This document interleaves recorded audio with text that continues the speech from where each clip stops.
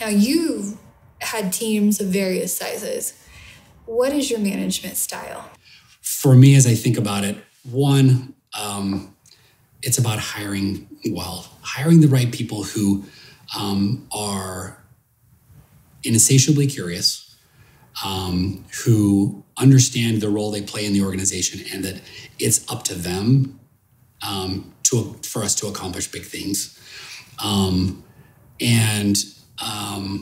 then we hold each other accountable, so that when we come up with something, we also know that we're going to follow through. Providing trust in the team, that when they're good at what they do and they prove that they can be successful and they understand the strategy, that you let them run. Mm-hmm. And in the meantime, we fill in the gaps and we figure out where skill level or where experience isn't there. We find ways to bring in enough management and enough leadership where they feel like they're not on an island by themselves trying to solve something they've never done before. Mm-hmm. So it's a balance. You know, I've interviewed quite a few CEOs, CMOs, VP level individuals, and I want to identify something that you've done that they do as well. It's everything you just said, you're speaking in terms of we.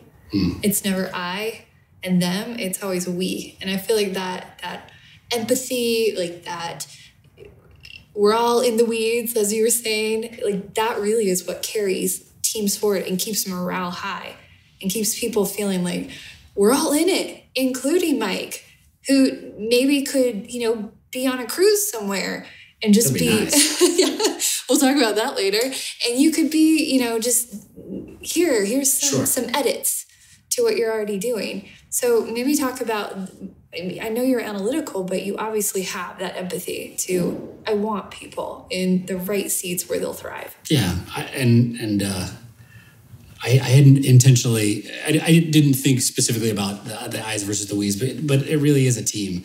And regardless of the team that you work on, we're trying to solve the same problem, and we're working together, and we all have different roles. And sometimes I have more bandwidth to help in certain areas than in other times. And we figure that out. But I think if it wasn't for every person on the team and them pulling their weight and looking for, how do I innovate myself? How do I bring this thing that I'm working on or this concept that I'm working on to the next place? I'd be a team of one trying to figure out a bunch of things out myself, and that would never